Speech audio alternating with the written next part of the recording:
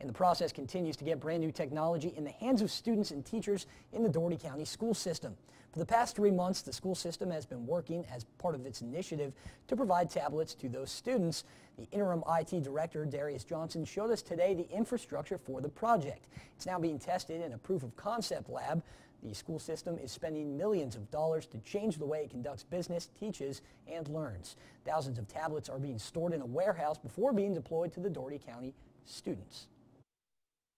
This system and our Board of Education made a major, and our superintendent led a major investment in the future of the children of Dougherty County when they voted to put an electronic device in every student's hands. We've got to have the infrastructure in place. We've got to have the network to support the thousands of devices that touch our network. So this is the foundation.